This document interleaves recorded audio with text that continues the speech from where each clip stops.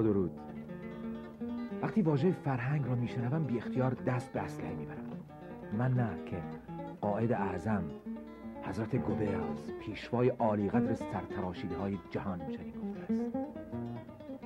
نخستین برنامه غزلنمایش شهیار OVTV Original Version، نسخه مایه، نسخه اصیل، با واکنش های همیشگی روبرو شد. خوب بود، اما اگه اون چشما رو کمتر نشون میدادید بهتر بود. خوب بود، اما کاش دوربین از سوژه کمی فاصله میگرفت. باری برای گروهی از شعر گفتن، از دار و ندار فرهنگی حرف زدن دیپرسینگ و بورینگ.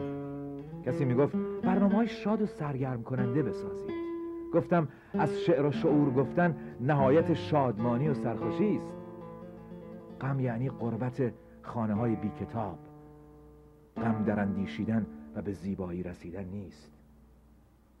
باری بگذارید برنامه ما برنامه‌ای سرگرم کننده نباشد. برنامه‌ای باشد برای بهتر دیدن، بهتر گفتن و بهتر شنیدن.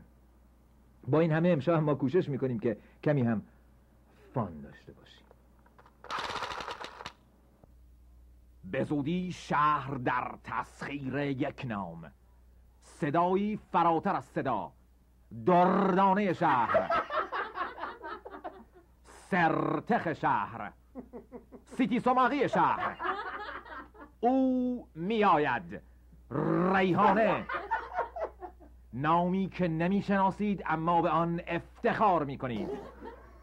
از کرانه های سانتا مونیکا تا لانگ بیچ، ریحانه با صدایی ملکوتی برای همه می خواند. برای مامان، برای پاپا، برای عمو، برای عمه می خواند. ریحانه برای همه می خواند. آن سبو بشکست و این ریحانه ریخت. ارائه افتخار آفرین از کمپانی موسیقی سرگردنه. نماینده پخش برنج دمطلا و خیارشورهای خوشمزه جان جان. ریحانه همین شنبه شب در نایت کلاب بزرگ میگون خاطر ساز شبهای گرم پشم خواهد بود. شهر با ریتم ریحانه میخواند. در بهترین آلبوم سال 1993، آلبوم اپیف.